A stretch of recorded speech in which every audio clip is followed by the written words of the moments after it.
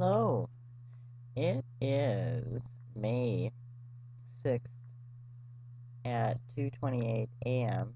So actually it's May 7th, 2016. I'm on Weather Modification Incorporated, Weather Radar Systems. This says Weather Modification Incorporated not only sells and services C-band, X-band, and S-band weather radar systems to clients around the world. We incorporate them into our own cloud seeding projects. Ranging from smaller mobile radar systems to polarimetric Doppler research quality systems, we can meet radar needs for a wide range of customers. And here is a picture of a radar system. Weather radar systems are a versatile tool for atmospheric assessment with uses that include rainfall estimates, real-time cloud detection, speed and direction of cell motion, identifying precipitation, location, and intensity.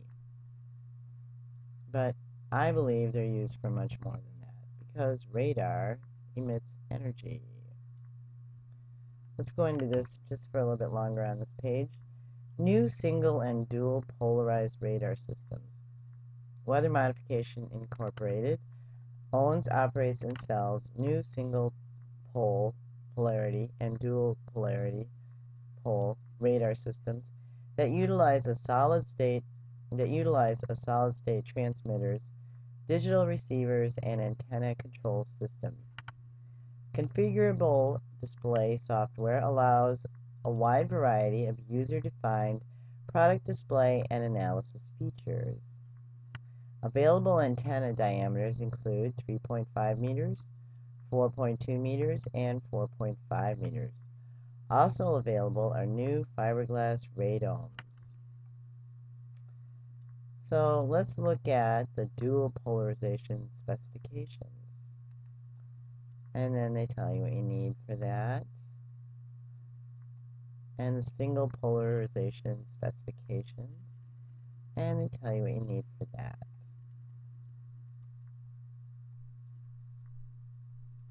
Okay, more about weather radar system upgrades. Right here before that it says, we provide transmitter, receiver, and antenna upgrades to nearly any type of C-band weather radar. After an assessment has been made of your existing radar, we can recommend upgrades that allow the most modern equipment for reliability and superior data quality. Now, the reason why I wanted to show you that is because I'm on the National Weather Service Enhanced Radar image here. And I'm looking at this, let's put it on a loop image. I'm looking at this radar here in Washington, the state of the United States of America. And I don't know if you realize, but this is a huge area that this radar is spreading out right here. Okay. Now I can... Okay, so I want to look at another site that is dealing with this, but remember that for just a moment.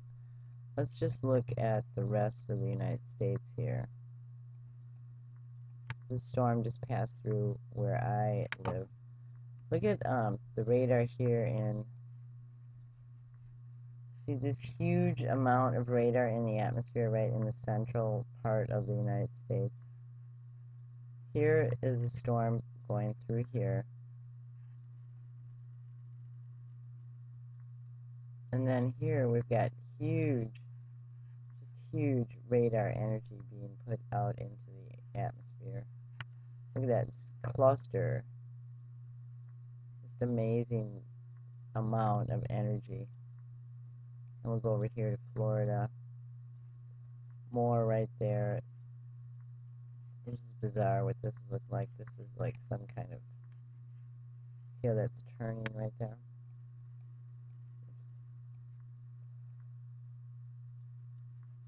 Okay, so let's make it small so you can see it on here a little clearer. This is the first spot I showed you. And then we have like this huge amount of radar right here in California. And it looks actually like they're drying out the storm right there. And then this large amount of radar right here in the center, when it looks like the storm is, or clouds are right here instead of through here. I want to look at that spot a minute because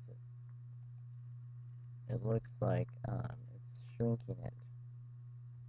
Watch as this moves in and it just seems to get smaller then. See, where they've been having a problem with drought, excuse me. Okay, so let me show you something else here.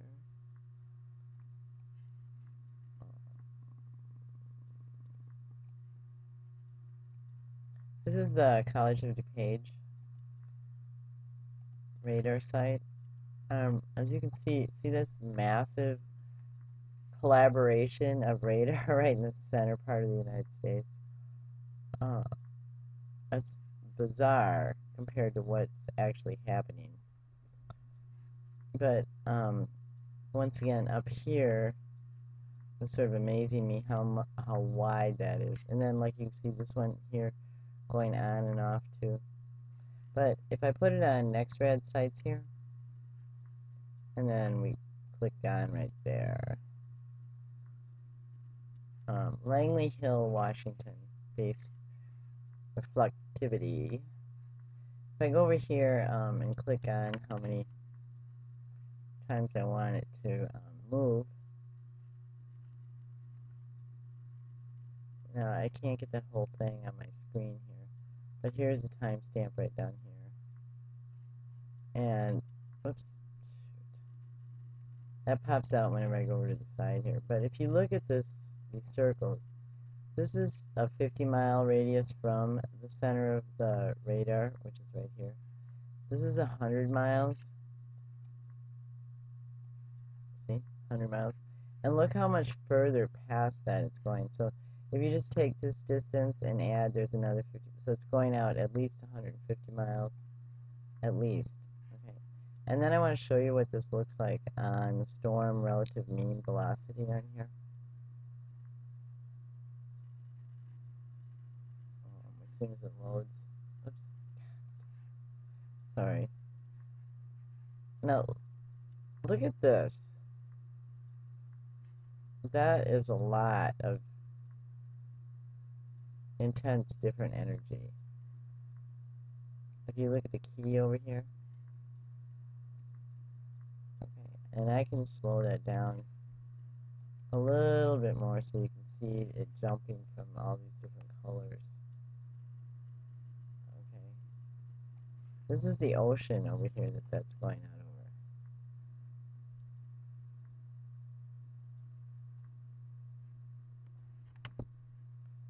Alright, let's look at another spot. Okay, this is State College, Pennsylvania now. This is where I showed you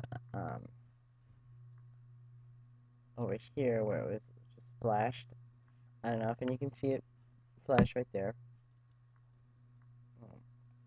We'll do it again for you.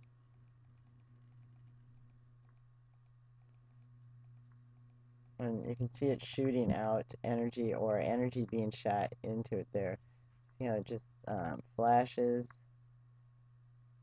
at that time, and then it goes back to short. And if we do it on the storm relative, here, it's just got to load. Okay, now let's catch that. See if I can move it up a little so you can see a little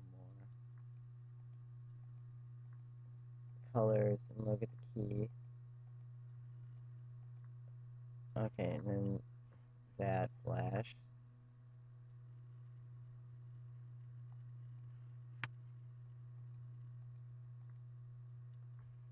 And then that. And then back to, Look at these stripes. Okay, let's look at something else. Okay, back. This is College of DuPage still, and I'm looking at the infrared satellite for the northern hemisphere. We can zoom this in. I'll slow this down a little. But this is the area where I had you look at first. Let's zoom in on that.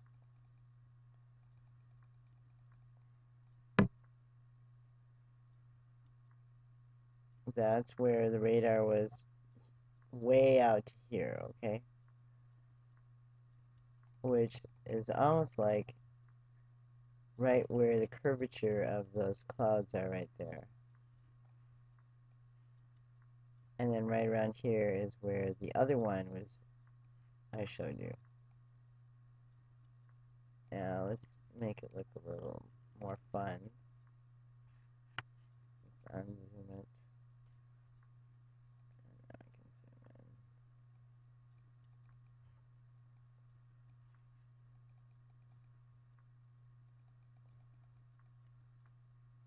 See, it's not terribly busy. It doesn't seem like to have the radar going out 150 miles from this area right here. Because it was going out this way. And this is clouds approaching, but the radar was going this way. Remember? See? That's strange to me. Okay, so here's the visible satellite imagery right at this moment. If you look right in there. Okay, you can see that, right? Let's get closer. Let's make it move right through this area. Okay, so how is that going? Oh, that's why. Sorry. Sometimes I am human and I make mistakes. Let's zoom in a little more. Okay, the radar was going out like 150 miles right in this area. Right? And it really looks like there's a lot of chemtrails in this area to me. See these lines? Let's see if we can enhance it a little. Just brighten it up a little. Oops, that's too bright.